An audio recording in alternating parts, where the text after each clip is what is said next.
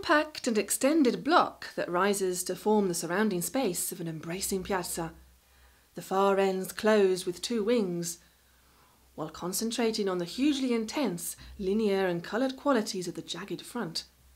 The Duomo of Orvieto appears as a whole from a distance, directly head-on.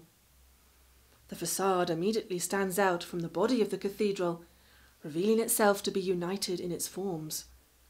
But you just need to observe the walls of the transept, of the two great chapels and the apse to discover the integrity of the original creation has been altered.